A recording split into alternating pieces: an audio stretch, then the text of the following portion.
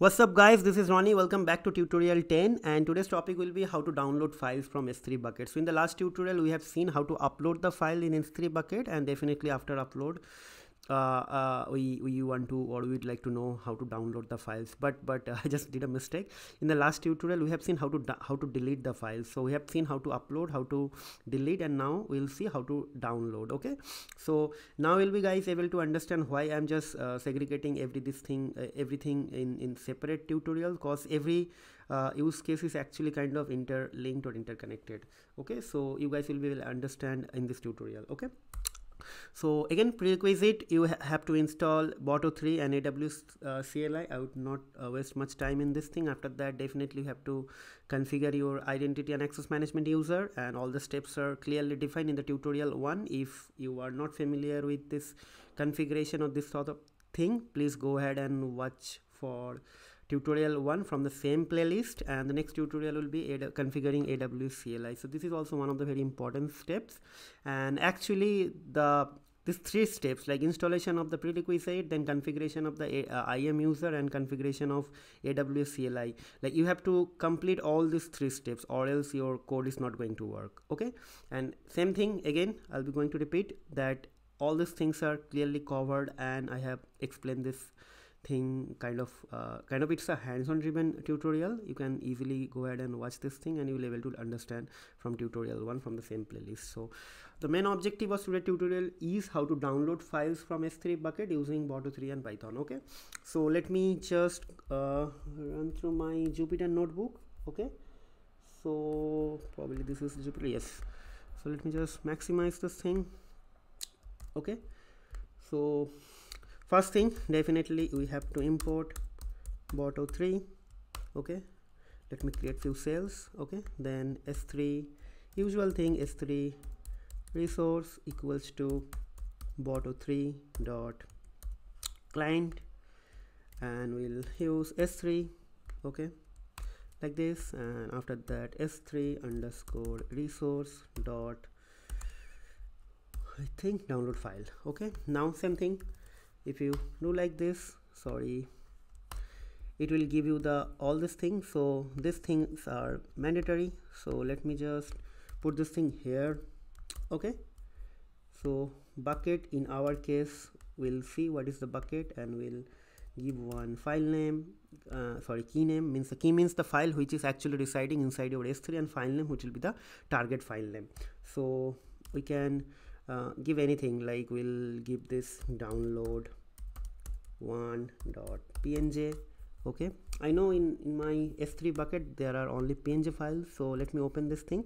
So what we'll do, we'll just try to get this file, upload test.png. We'll try to download this one, upload test.png. okay, so our bucket name is total technology, we all know, and our file name is upload test.png.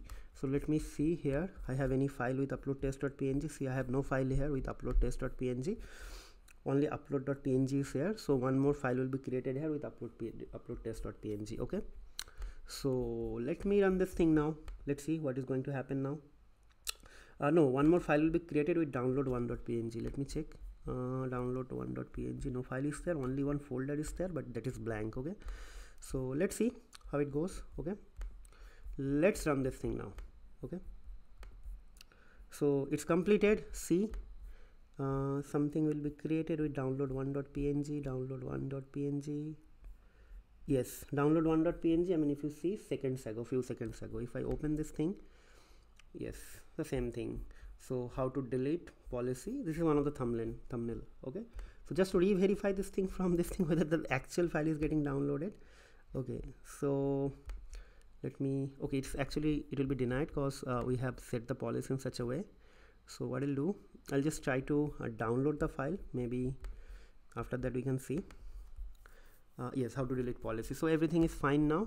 So but our intention is not like this. We would like to let me just open this thing. It is kind of hard coding everything. This is hard coded, this is hard coded, and we know which file I want to download, but this is not the ideal case. Like the same thing is the same thing will be applicable for this tutorial, that we want to do something for multiple files. So for that, now I'll start the tutorial. Okay, how to download, or maybe I'll show you guys that how to do it. It's very simple. Maybe all of you are familiar with this thing, because since tutorial second I'm doing the same approach, how to download the, or how to upload, or how to delete for single instance or single object, and after do some sort of dynamic thing. Okay, so single file, and then we'll start how to download multiple file. Okay, so for this thing we need import OS, import import OS only required. Okay, so after importing OS, so let me just do this thing. So we will get some current working directory, os dot get current working directory. Okay, and I would like to download everything inside this download folder. Everything is empty. So what I'll do after let's run this thing. Okay, now let's see what is getting printed. Okay, so this is getting printed this. So I want my current working directory, means the upload directory should be this, this, then this, then this, then something called download, because I want to put everything here download, and just because this is a directory, this should be like this. Okay, okay, now the actual download part. Okay, so for doing the download, we have to understand what are the files are there actually inside. Okay, so that part I'll be going to cover now. Sorry, here. Okay, so for that thing, let's create a variable called files, and s3 resource dot list, and it should be list objects, and you have to put something called bucket. Okay, and we'll put total. It's like from the last tutorial, right? Total technology. And if you run this thing, and after that if you put this thing, you'll get a dictionary. See, I think I need to make this thing a bit smaller. Okay, and just have to make this thing like this. See, I got a dictionary written, and one of the dictionary key is contents, and inside the contents all the file like related informations are there. So this is a list actually. Content is a key, and the value of the content is actually a list. A list, in the list every element is a dictionary.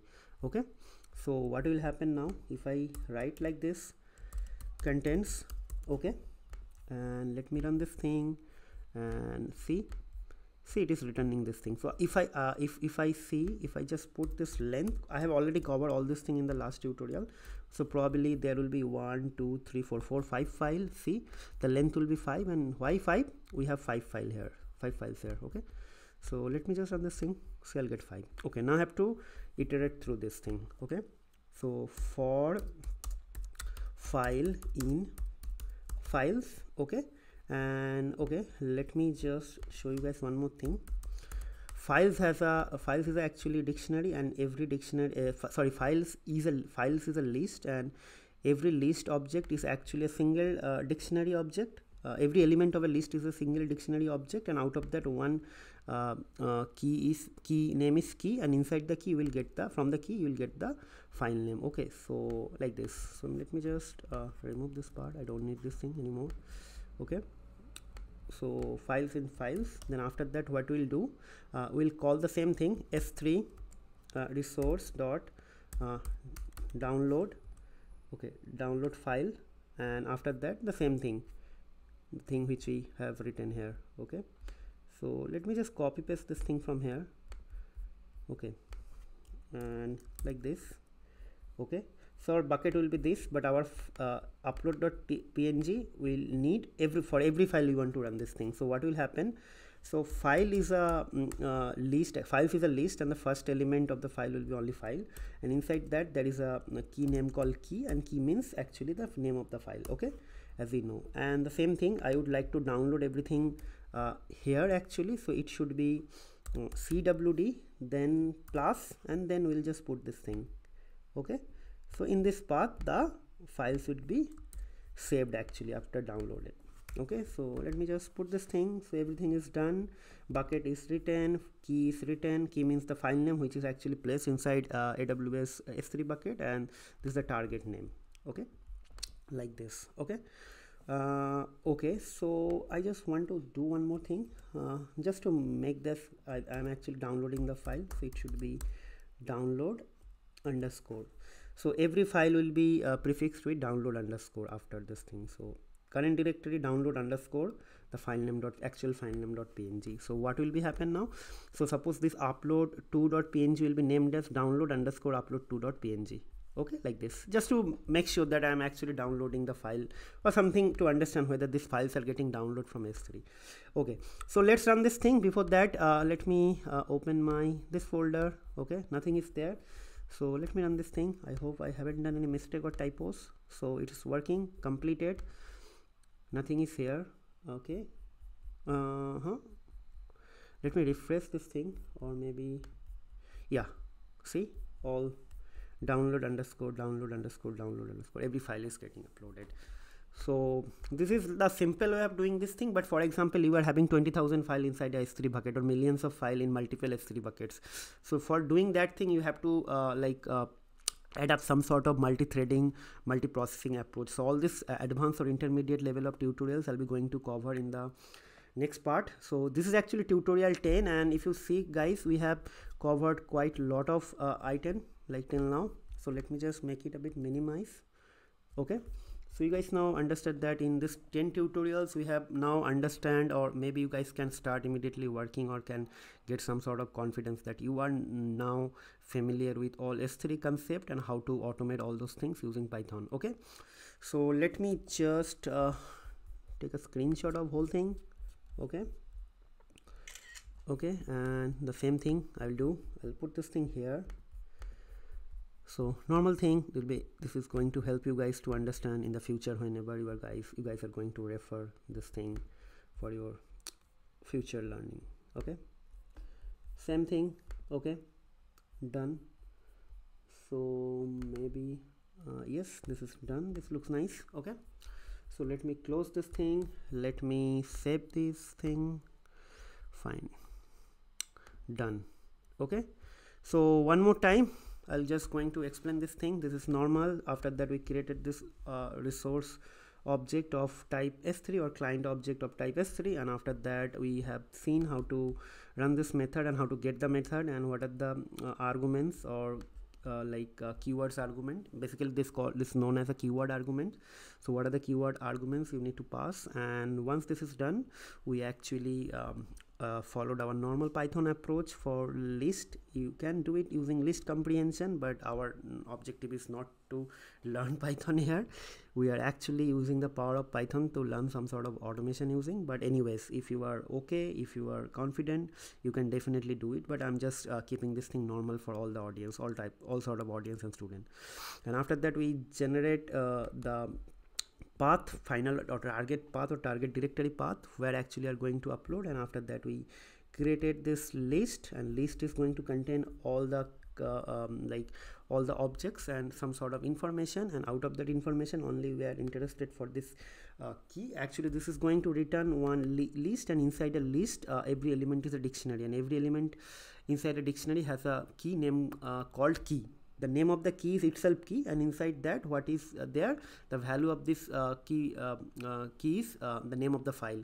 So if you know the name of the file, which is actually residing inside your S3 bucket, and we need one more argument, keyword argument, that is the target path, and we kind of change the target path with download underscore prefix, and everything was fine. So that's it guys. I hope you guys are enjoying the series, and I tried to make every tutorial like kind of use case specific, and I'm actually trying to make this thing simple so that you guys can understand, so that the video length should not go beyond 20 minutes or 15 minutes at least. So I believe this is the right approach. But still, if you guys are finding difficulties, or you want me to cover this tutorial in a different way, you can also feel free to write me. I always try to improve our qualities. And last but not least guys, don't just follow my tutorial, you have to do some sort of practice. My tutorial only help you to develop some sort of intuition, or maybe it will give you some sort of or it will give you some sort of foundation so that you will develop your interest to learn this sort of things. But ultimately you have to do the practice, you have to do the job, and if you're not doing practice, you will definitely lose some sort of interest with the time, and you will stop forgetting everything. So my humble and personal recommendation is do some sort of practice. Okay, and in between, if you guys are having any difficulties to understand, or if you want me to cover some other use cases, please feel free to write me. I'll try to cover all those things. Okay, a lot of talking, so this is the right time to end this video. We'll see you in the next video. Till then, take care, goodbye, and have